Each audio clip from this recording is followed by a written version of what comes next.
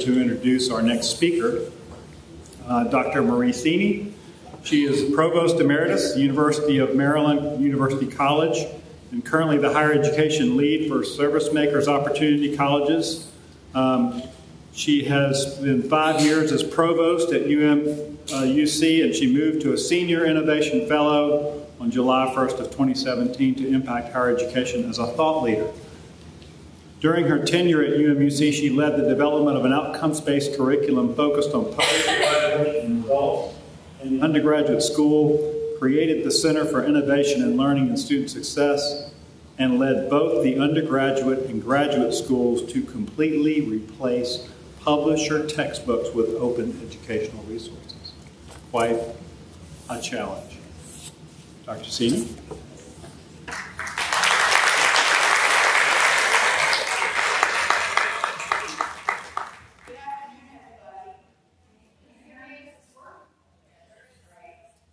First of all, thank you for being patient with me. I was stuck in Atlanta most of the day, as most of us are when we have to fly through Atlanta. And then, of course, it was storming here, so when our little plane came down, we just whitened out a little bit. This woman was sitting across the aisle from me, and I think she was really terrified. She sat in the chair, and she was literally yelling, like, woo! And I was like, should I go over and say something? And I was like, yeah, I don't want to get involved in that. So I wanted to get here and spend time with all of you. I really mean that. I love talking about OER, the project that we did at UMUC. And so it's just been it's my pleasure to be here and tell you about it. You'll see that the dates on the PowerPoint are a little bit out of date, because this is what I was going to tell you about after we came here. And so it's extra good to be here. So the first thing I'd like to know is, I've seen a list of everybody who's here and kind of what schools you're from. Let me see it. Let me see how I can ask this so it's not confusing. How many of you are actively working with OER someplace in your institution? Okay, so there's actually maybe half. And how many of you are here to kind of understand more about them and maybe start doing things at your institution? Okay. How many of you are here to heckle us and tell us that we are the worst possible people in the world taking away your academic freedom? That's good. It's a friendly audience. I've had a few of those folks over the past few years. So what I want to talk to you about today is I'm going to tell you a story, and the story is pretty simple. It's about serving the needs of students. So I need to tell you that at UMUC we focus 100% on students, because our roots are with serving military students. So in 1947, some faculty who were kind of renegades from University of Maryland College Park decided that they wanted to start teaching veterans coming back from World War II in the evening. And the College Park faculty did not want to get into that. That was below them. You know, they would teach during the day. They didn't want this night school kind of thing. And so these renegade faculty sort of started a continuing ed unit and started offering classes at night. And 2 years later, the Department of Defense asked UMUC, or actually at the time it was still College Park, asked them if they would go over to post-World War II Europe, because there's so many bases, so many folks are still over there from the services, and teach on the ground. And of course these renegade faculty were like, yeah, that's cool. So they went over, and to this day, UMUC, about half of their 85,000 students are military, active duty, veteran, families, contractors, etc. And of course has now become an online powerhouse because we always sort of went to the student or provided services to the student in ways that were accessible for them. And then adult students just started signing up online in droves. So when we do something, I'm not saying that at most schools, the schools are not focused on their students, but in some ways, we don't even have like a traditional campus. So everything we do, we don't have research faculty, et cetera. Our faculty are teaching and they design curricula, et cetera. So when we make a change, we usually go big, and this is kind of a story of the big change that we made. So as you know, and I'm sorry if you've probably seen these slides before. If you have, sorry if you haven't. Yay, I'm teaching you something new. The increases in new college textbook prices, 5%, which, just over the past 10 years, it's outstripping everything else. It's just enormous. And so you can look at these kind of charts, but the key thing is when you start talking to individual students, and I'm going to tell you a story about that because that's what really started to get me thinking about this.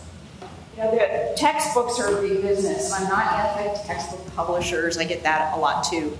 Textbook publishers actually did us a service in the 1940s and 50s with the large land-grant institutions that, yes, veterans coming back and going to school, we have large lecture hall courses and just more students there. Or faculty were having to teach larger groups of students. And so to think about it, having textbooks that publishers produced, especially with all the great extra material, right, the PowerPoints and the test bank and all of that, it really kind of made life easier. But look, I've been a faculty member, so I know. It also made us, I think, a little bit lazy because then courses started becoming, well, on night 1 we'll cover chapter 1, and on night 2 we'll cover chapter 2, right? None of you ever do that, right? You just design your own course, right? And never just rely on the textbook to lay out those weeks.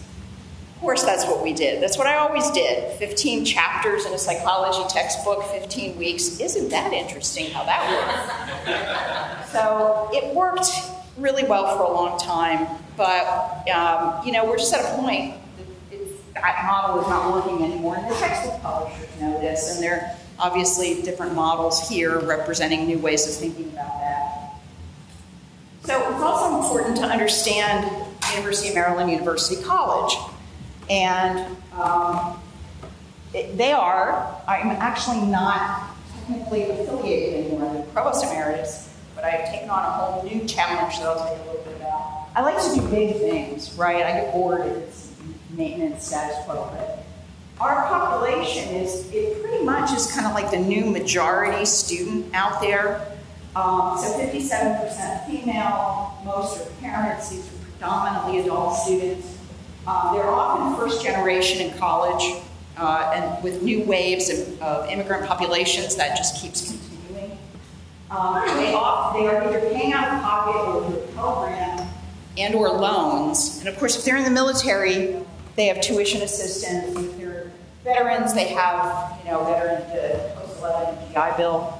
But these folks don't have mom and dad writing their check. And I'm sure many of your students are in the same boat. Community colleges, if you look at our students and community college students, very, very similar in many ways. So, as I told you, many are military students and their families. And so I want to tell you now another story, and that's the story of the diner in a meeting in Las Vegas, or what I like to call sex, drugs, and rock and roll. I think you're going to get a little bit of each, really. I'm going to spice this up. So the story of the diner, and we'll then go to the boring stuff, but the story of the diner is I was having dinner or breakfast with my partner at a diner that's close to where our university is on a Saturday morning. And this young woman was waiting on us, and she was talking to the people at the table next to us, and they clearly knew her and probably came in every Saturday, and so we overheard this. And they were asking her about her classes, her textbooks, her kids, and she started to talk about her schedule. So she works 4 12-hour days. Her mom takes care of the kids. She's a single parent, and then for 3 days she just does all of her coursework. And she had this complex calculus of how she write the textbooks. So in some cases, she would split one with a friend, and in some cases, she would get an old copy. And in some cases, I heard her say, well, if it's like a general education course or gen ed, I try to just fake it through. Like a C is okay, and a lot of times you can do that. And I was just sitting there like, oh my God, this is terrible, this poor woman. And then it hit me. Like, oh no, don't let her be one of our students. please don't let her be one of our students. Because we have a lot of schools in the area. It could have been a number of other places. So when she came back over, I asked her, and of course she was one of our students. And I took her card and made sure we got her a scholarship for her textbooks. But it really hit me in ways that those charts didn't, right? When you have like the individual person and you just, nobody was telling her what to say, I overheard this. So that was sort of one piece of it. And I had been following the OER kind of movement. It was like 2010, 2011. I had been following it, and I knew there would come that tipping point when there were enough resources out there that we might be able to do something in a big way, instead of just a drib, a drab, a little bit here, a little bit there. But I didn't know if we were ready yet. Then we had I think it was the CCME meeting, the big military meeting every year out in Las Vegas. And again, we still have these contracts with the Department of Defense to offer programs, face-to-face classes overseas, in Europe and also in Asia. And so when we go to these meetings, we often have our own little summit and talk about if a contract is coming up again, what are we going to put in the contract? Because the government often wants to see, what's new, what's going on that you can really help the service members. And here's a lesson for you. Never have like a generative idea in front of your president, because presidents love like the big shiny cool idea, right? And so I said, maybe one of the things we could tell them is that we're going to move to all open educational resources. That's what the service members don't have to pay for textbooks. And he looked at me and said, do you think we can do that? And I said, I think so. I'm pretty sure. I'll check into it.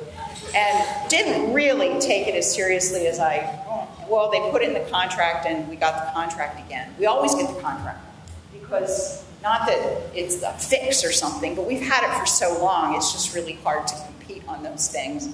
And so we said we were going to put OERs in, but for a very good reason. Well, one is just the cost. If you're in the service, you don't make a whole lot of money. You don't.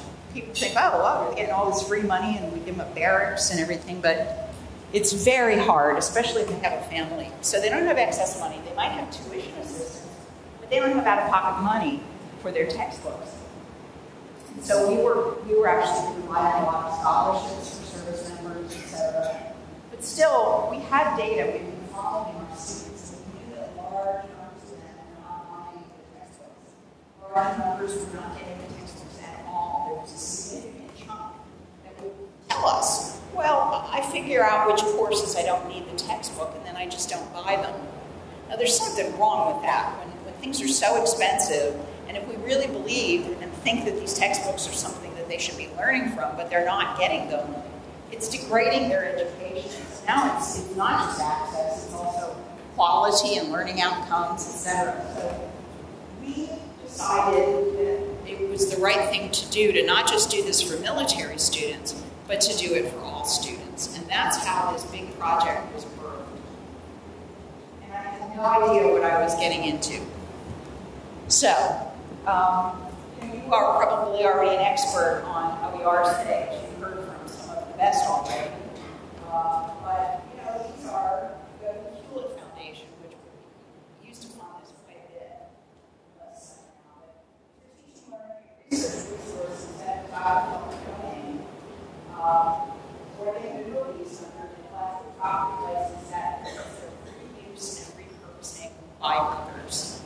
And one of the things that I see happening all the time is that people who have never delved into the OER world think it's, maybe just some, video, like not even videotapes, but just lecture notes, or somebody puts an exercise together. They don't understand the rich assortment of OERs that are out there in all kinds of media. And so it was important to know that these are courses, course materials, models, text, streaming videos, test software, lots of things are part of this whole set of OER materials. And the key there is then you can adapt it for your own use. So in fact, what I often tell faculty is it's a way to sort of take back the curriculum. Like, we've given the curriculum away in many ways. We've given it over to textbook publishers. I don't blame them. I mean, we gave it to them, right? They took it. So now it's time to sort of think about how we take that back and actually be in charge of our curriculum through knowing about these resources and using them. So I want to play you a little video that I found just really kind of cute and interesting. And where's our wonderful sound person? Here, we'll just go like this. See if that works. For the longest time, human societies evolved very slowly. I'm trying to get rid of the little box. But not so long ago, our recent changes were exponential.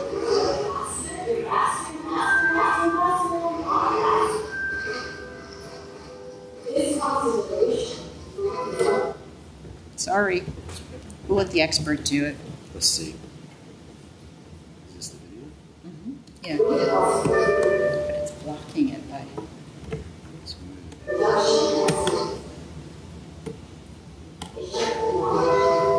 Sure doesn't want to play, does it?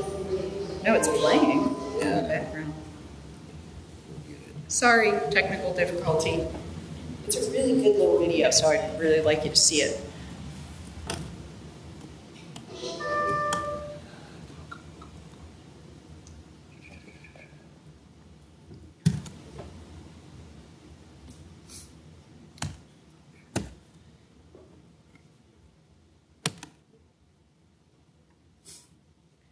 So, all eyes are on my... Don't you love trying to fix this under pressure? He's an expert. I will tell you while we're trying to get it to play, part of why I like this is that it is so hard sometimes for faculty and administrators to understand what we're talking about. And this really sums it up in a nice way. So if you haven't seen it, I really would like to show it to you. If not, it's in the files. Yeah, I don't know why that's blocking it, but there you go. Is this going to the internet? No, it's actually been...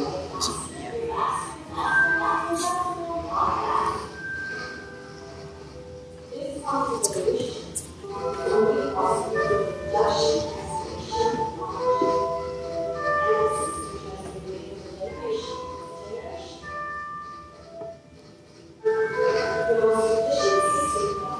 Wait, the sound's kind of weird, right?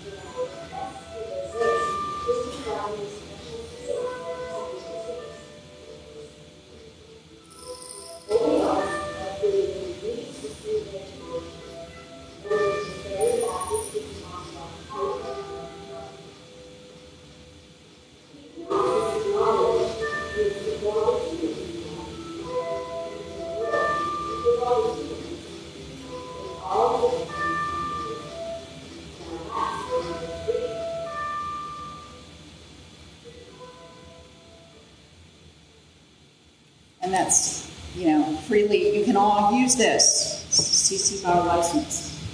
So I don't know, the sound might have been a little bit off. Was the sound off or was it okay? It actually should play normally, but I don't know why I decided not to today. Maybe it's been sitting there as a little file for too long. Let's see. I gotta get the slides back. Sorry. Gotcha. I know.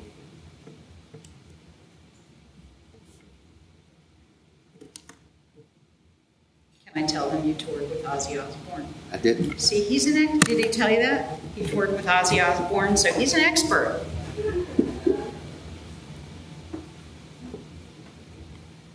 Okay, so another really important thing that, again, many of our faculty anyway didn't understand, and I was remiss, seriously, I thought that everybody was reading about OERs, kind of like I did, right? I was following it, reading it, and got more low. I was like deeply into it.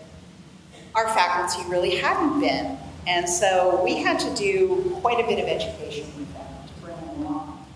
And the 5 R's is so important because it's not just finding these materials, it's actually then thinking about how to repurpose them and reuse them. So yes, you can make an own copy. You can reuse them in some new ways, but you can also revise them as long as you note that, which I think is something that we don't do enough of, or we don't think about doing enough of that. You don't have to use it as is. That's the whole point. Like, make it useful for your class and your school and the point you want to make. You can combine them, like, mix it up, if that makes sense. And you can share them. In fact, this is so important. You can share them with others. And this was something that, at UMUC anyway, we had we kind of got okay with using them, but then when we would say, well, and the materials we have developed, we should make freely shareable, useful with it. People were like, wait a minute, we're going to give away the secret sauce. And so there is no secret sauce. Content is not the secret sauce anymore, right? So we need to be part of this. So there's another message I would take back is, your faculty who develop their own OERs, really encourage them to share them. And I think now, I'll tell you what's happening, now what's going to be happening. There'll be a lot of sharing going on. It is not just Wikipedia. One of the things that I was, shall I say, accused of when we started this, even though I did comments and communication plans and I talked to folks about what it was, but I had faculty when you're near DC, everybody writes to the governor. It's all very political. Right? They write to the Baltimore Sun. They write to the chancellor's office. These people are actively engaged in politics, and so when they're upset, that's what they'll do. So there were letters that I was just changing all of the material. Instead of textbooks, we were just going to send students to links on Wikipedia. Yeah, and it was like, no, that shows more about what, they didn't understand and what they were afraid of. I understood that. So we did lots of work trying to help them understand that it wasn't just a link to Wikipedia. Not Wikipedia. Where's the first place you all go when you want to learn something in general? You go to Wikipedia. It might not be the final thing you use, but come on, we all use it. So I think it's also important to help people understand that it is not just a link to Wikipedia, and there is a nice little video here that I'm wishing would play easily. No, let's go back.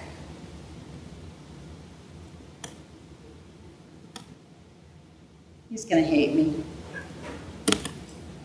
Was Ozzy this hard? Harder than Ozzy.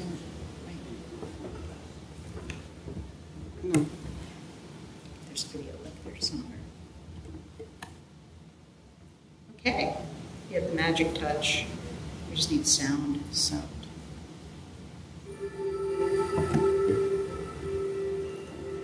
Thanks.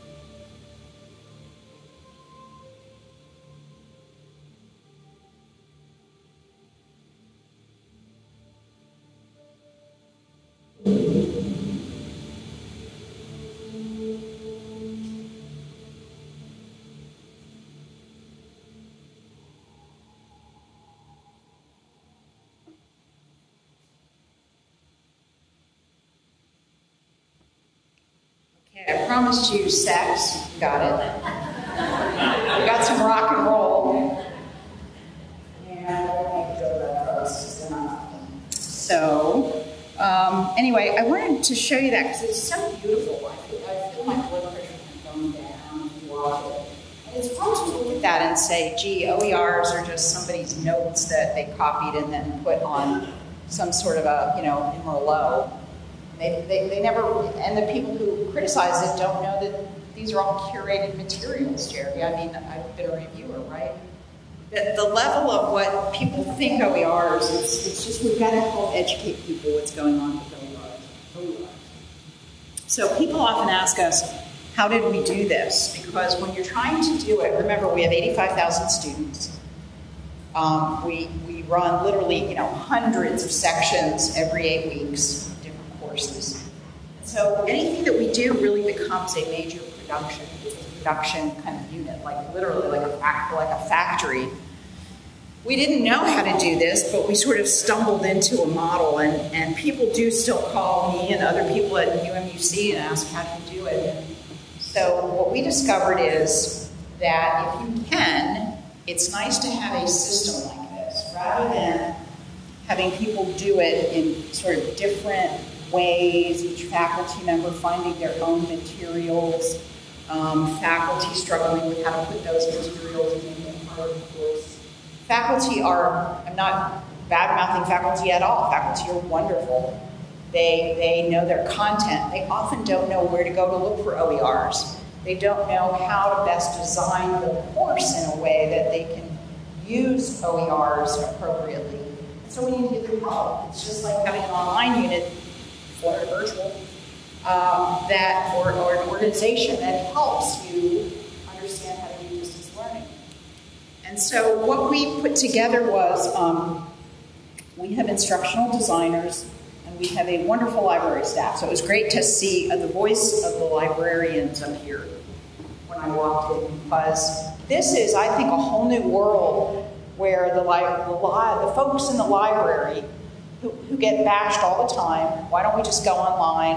Why do we need human beings in a building? And it's hard times being something at a university that is a wonderful service, but you have to sort of make sure that you can tell people what you're doing. Who better to help us find resources and curate them than our librarians? Now, I'll tell you, it wasn't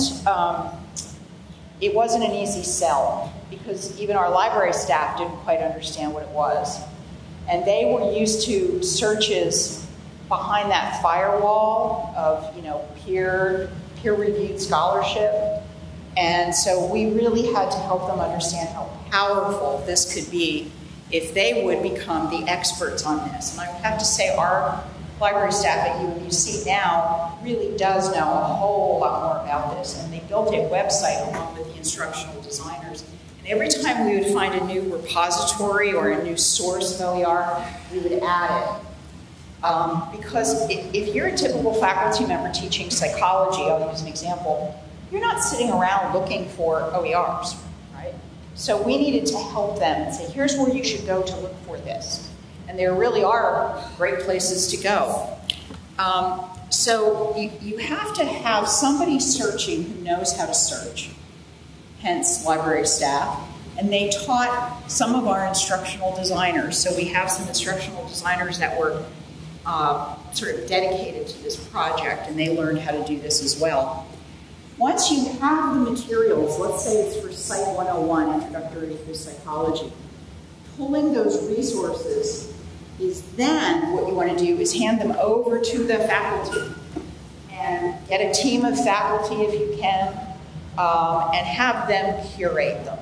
This is still all about faculty driving the curriculum, but you have to help them see the resources. So being able to do something like that is very powerful. We've aligned all of our programs, we've got learning outcomes, et cetera, and so it was really about matching to the right learning outcome. And then our instructional designers, because we're sort of this big online institution for the most part, we have some face-to-face classes, but mostly online. Then the instructional designers go back to in the courses in a way that, you can amounts to hundreds of sections. So once we sort of developed this process, it became like a flywheel. Just kept going. And people understood their roles and they understood what they were doing, and it was a lot of work, but it was doable. And we did this over 3 years. So from late 2013 to the fall of 2016, we did this for over 1,000 different courses. Separate courses, not sections of some courses, but every course in our catalog. Yeah, somebody said, wow, yeah, believe me. And in the undergraduate school, we started with the undergraduate school because that was where the biggest need was. That's where the students were just really having a hard time paying for their textbooks. And we have 67,000 students, give or take, undergraduate students, and so we did them first in about 2 years. And we figured the graduate school wasn't as pressing a need, and we could teach, the undergraduate school could teach them a lot, and the graduate school is smaller and sort of can help them move through that then more quickly. And that's what happens. The graduate school has about 18,000 students, and that was finished up in 3 years. And we know to date, this is probably out of date now, but probably now we've saved students. And here's the assumption. If every student buys a new textbook, this is what they would have saved out of pocket since we put the OERs in place. Now, we know that not every student bought a textbook, so maybe it's a little inflated, but it's a good way to sort of measure the impact of this. So it's $19 million, it's probably up to $21 million now. This is huge. I mean, it really is huge when you think about how much you're saving the students without sacrificing quality. What's the annual number? What's the annual savings number? The annual is probably 3 to 4 million, something in that vicinity. When we're at scale, the numbers go up very quickly. And we won an award. We didn't even know we were up for an award. They contacted us, the Open Education Consortium, and they were like, hey, what are you doing this project? So we wanted to give you this special President's Award, and we were so excited. And I got to tell you that the external validation helped us so much internally. Because then any of our critics were like, oh, so outside people think this is cool, they think this is a good thing to do. Yeah, a lot of people are actually looking at this and don't know how to do it yet. But, you know, so all of these badges were signatures. We were just really excited about this. And so now you can ask, well, who else is using OERs? Well, very few places are thinking about it at scale like this, but almost every institution that you can think of is doing something with OERs. I just put some up there that I found, right? Some big names that you might not think about. You know, certainly community colleges. I know at least one person's here from Virginia, from Tidewater Community College. Okay. And Harvard's doing it, California system, Thomas Edison State, New Jersey. And not just UMUC anymore in the Maryland system, but more and more of the system. So one day, when our project was sort of announced, the front page of the student newspaper over in College Park, right, that's the big traditional flagship institution, R1, the headline on the front page was, you know, like, UMCP faculty, why aren't you giving us free textbooks? They had caught wind of what we were doing, and it was the students that were driving it. And I saw that and thought, oh no. I mean, you just really don't want to get into competition with other institutions, right, in your system. So we have had so many student groups come to us, and I always have to say to them, please do not pit us against your president and your provost and your faculty. That is not a good strategy. They understand that. They were upset because these kids are also trying to pay for college. So, well, we talked about the library staff. It's a new role for libraries, and if you go to a lot of institutions, probably some of your own institutions, librarians are very smart. They're putting up pages of resources for faculty. And if they're not, it's a nice way to legitimize it. So ask your folks if they would do that. Because I still, faculty have a lot of respect for library staff and library professionals, and I think it's a nice partnership. So I know some private schools in the New York system that are really concerned about, not in the system, rather, they're private institutions in New York, and they're worried about that new Excelsior grant where the students can get free tuition if they live on campus and then stay in New York after they graduate. And so it's the library folks who are starting to sort of push the initiative at this school, because the provost can't push it, the deans can't push it.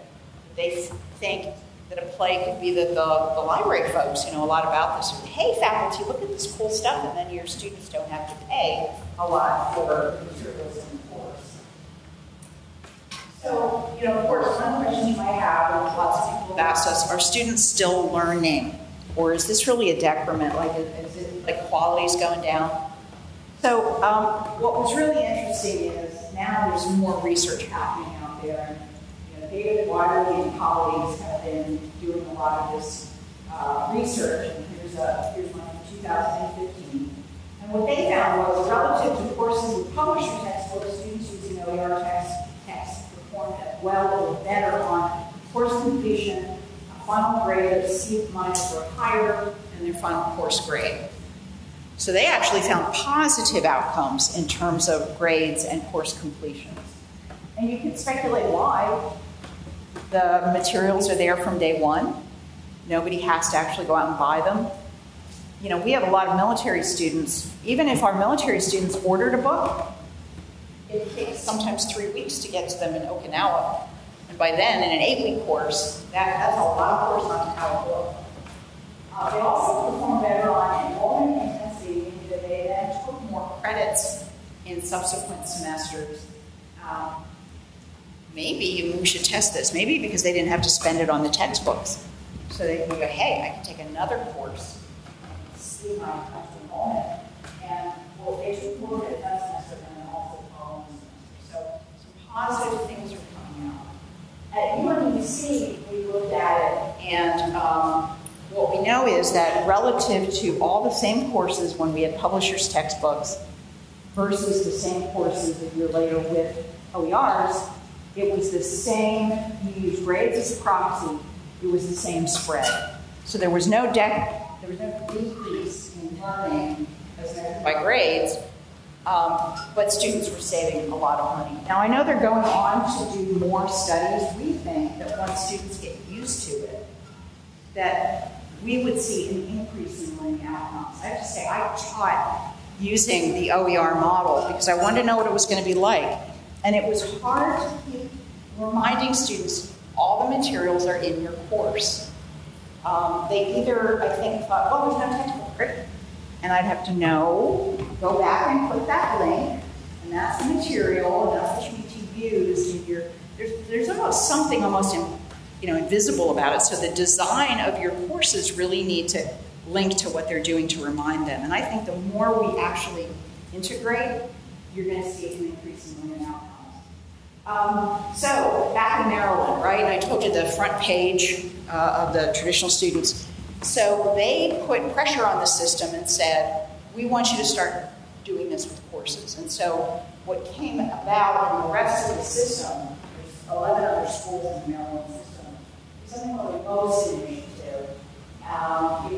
They replaced traditional textbooks with OERs and in 60 courses at 14, used to be 14, I don't know. There's a couple of institutes, so 14 other institutions in the system.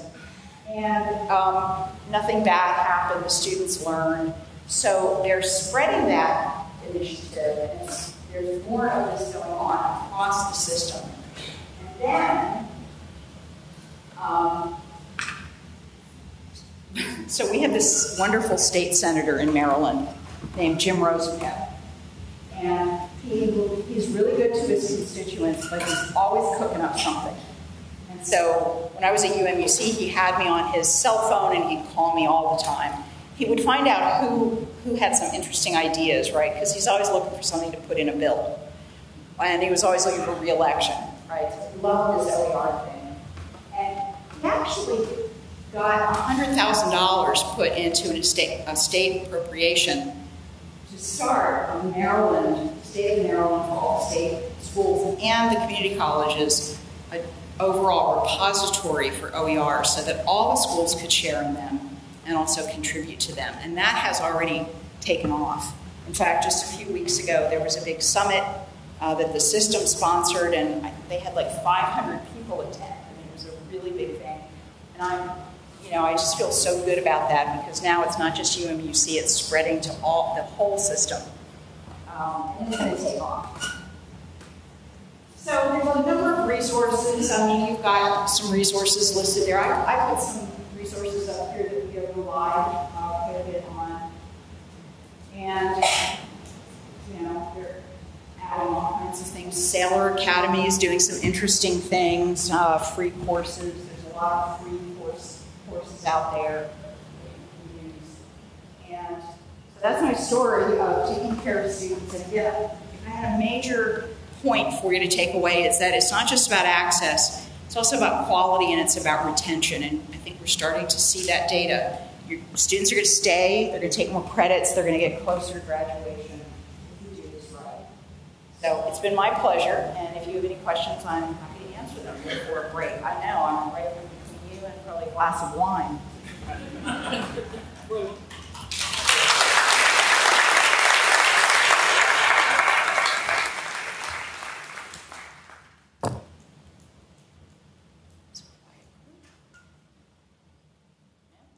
Oh, here's a question. Yeah, this is really, I have to say it's disarming. Every time I look over my shoulder, I feel like there's this woman behind me.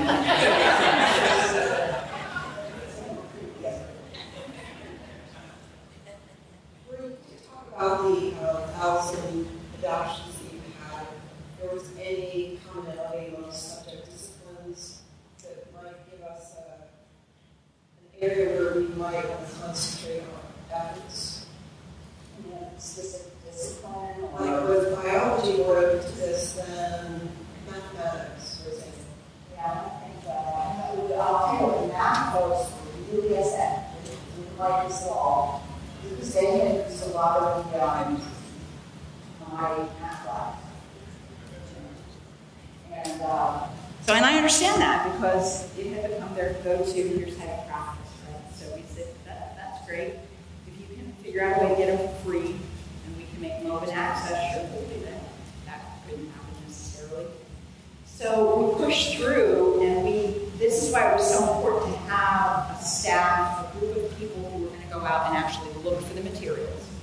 Because if we had said, okay, math department, go find the materials, I'm telling you, I know, and I like the guy so much. He's really good, but he just didn't buy into this at first.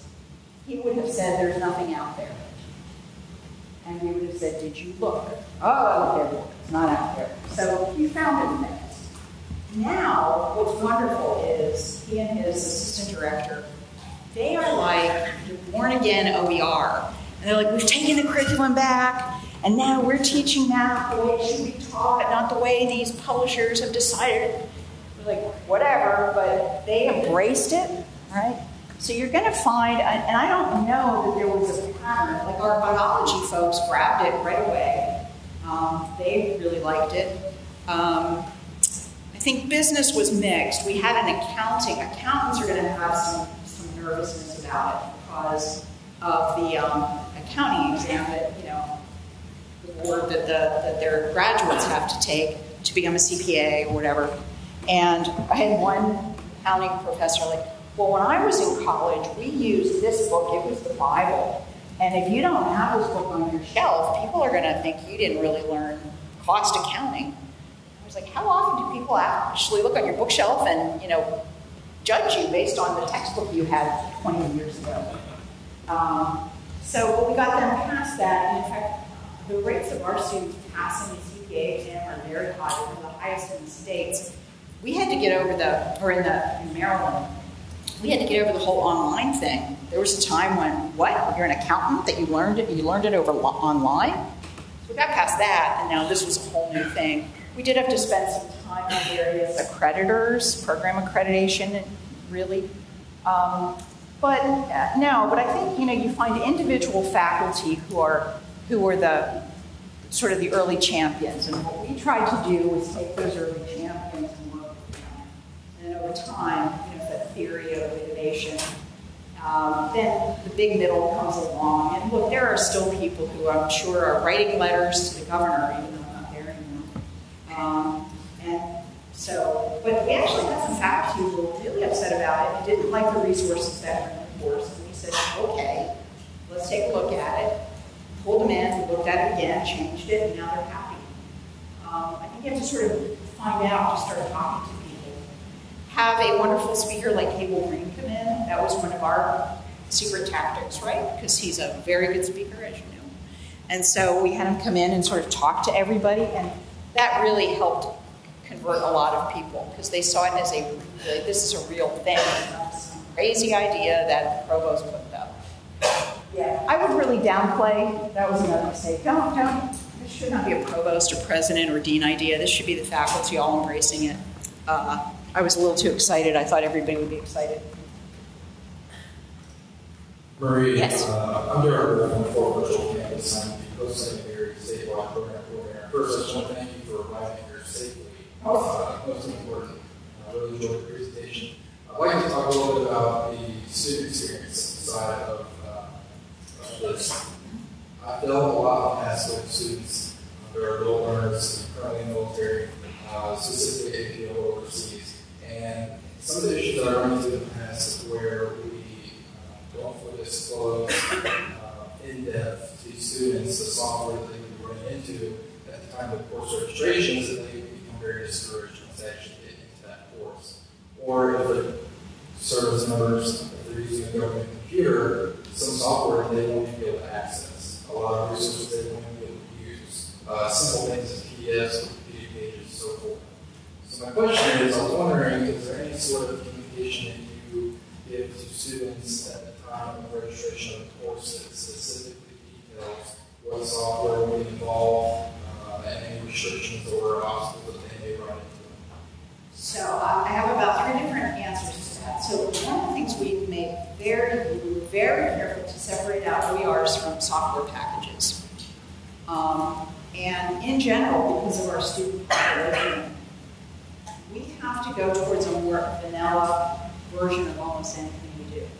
So if there's a, if there's a software package for a particular discipline, if it's going to be difficult for somebody behind a military firewall, you really have to find another solution or not use it, because too many of our students can go in there.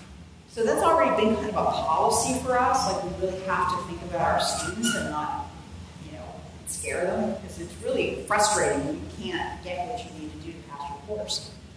But also, there are some software packages in our IT area. There's IT virtual labs, et cetera, that you can buy. And there's just not a good OER solution to that yet. There are certain areas that people are focusing on and working on. We need to have many more of these resources. If it's something that was so important as a software package that that's really the only way they can learn this online, that we didn't consider that a textbook. This was really about the publisher kind of textbook. However, there are other things that students were concerned about. Some students still really wanted to have a hard copy of something, right? They still hadn't looked to this whole, I can have all my articles on my iPad, isn't that cool? Yay. And so they would say, I print out a lot of stuff, kind of thing. And we tried to make it as easy for them to access it in the course as possible. So we make sure these are all loaded into a content management system that then points to the course, so they're not in the actual course, and to them it's seamless. They do not think that they're going out anywhere to get it, right? And if it's not there readily available, you wouldn't keep it in the course. The other piece, and so usability, also very important, because there's different abilities, and so we actually screen for that as well. So we don't use an OER if it's hard for somebody who has a screen reader. If they can't use it, then we might not use it, or at least we give them an alternate to how they can get that information. This gets very complex, right? But it's still solvable. You just create a system. And I think the thing that we have learned to do, and we're doing more of it, UMUC is now, after 10 years, it's hard not to say we. It's still very much a part of my identity.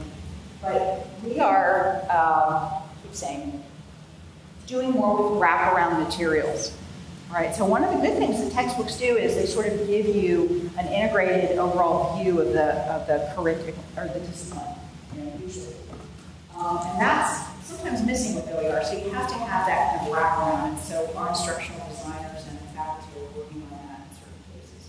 But yeah, it's really important to listen to the students. You can't put these in your course and then sort of go home, right? It's constant that you have to keep changing these things. So there is, there's an internal cost to this, right? But you're still saving the students. So we chose not to pass any of that cost on to our students. I'm not suggesting that that's what you do. There's different business models here. You can charge for the services, for curating them, etc. It's always going to be a lot cheaper than having them go buy a textbook, but we just decided not to given our student population. Hopefully that helps. There's a number of things in there.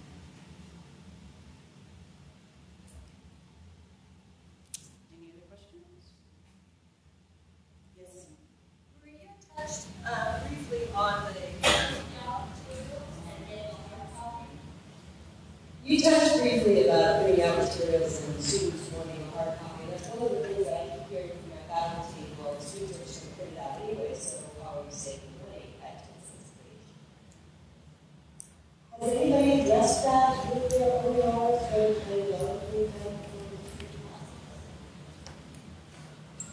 I think imagine somebody's solution for Apple. What's your people who might have done it?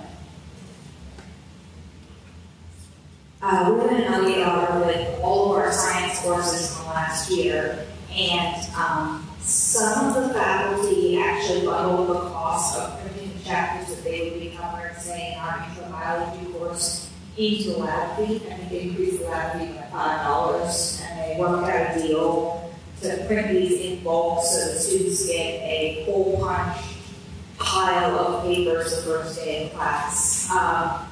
For some of our branch campuses, we did actually have to stop them from printing the entire 300-page course book out. That was the thing that happened. Oh, yes, just wait. We didn't think it was going to happen. We have free printing on that campus for clear reasons, and suddenly all of our printing paper was gone and the world was ending. So that's the thing. We're trying to kind of say, hey, we're using OpenStack, we're an OpenStack partner. So we do encourage them to use the OpenStack. We put a print copy on reserve at every campus so that they can actually check out the print copy if they really want it. I also think some of this is a design issue. That you have to design the course a certain way and point them to the material. You have to help them understand what they should be doing with the material. I think what we're seeing there is this whole I'm going to lecture at you, and we're going to have a test, so you better memorize or at least look at every page. And so I think, there's a whole literacy here that faculty have to get into and the students have to learn. That's just probably the way they did it before, and we're all going to have to do work on that. So I work for OpenStack, Nicole, and we have hardcover, full-color versions of the textbooks that we sell on Amazon, but more importantly through your college bookstore. And I say that's important for reasons. Number one, the hardcover, full-color copies, because we're printing so many of them, we can print them at an extremely low cost. So the thin ones go for $29. The super thick astronomy book, which I won't even carry around, is $65. It's ridiculous. But having it in your college bookstore allows the students to use their financial aid or other resources to get those print copies. It also helps us because we make a couple dollars off of those, which helps with our sustainability and funds the revisions of our books, which we just come out with new editions of some of our books. So it funded that. And the other thing is that it really is a better deal for your students, because the students, and they call us, and it's awful because they'll call and say, I took the sociology book to Kinko's and I have them printed out, it was $140. And I'm like, our version is $29. I'm so sorry. Yeah. Again, Probably no one is telling the students how to study, that they don't actually need the whole book, how to access the material online, or that there's a 29. There's this huge gap in universities between the faculty and the students. Students, and they don't know what the students don't know, and I think there has to be. In Maryland, they passed a law that we had to have far more transparency about all kinds of information and comparison of courses and textbook prices, and I think that's good. I think the more students actually take the power and ask these hard questions, the better.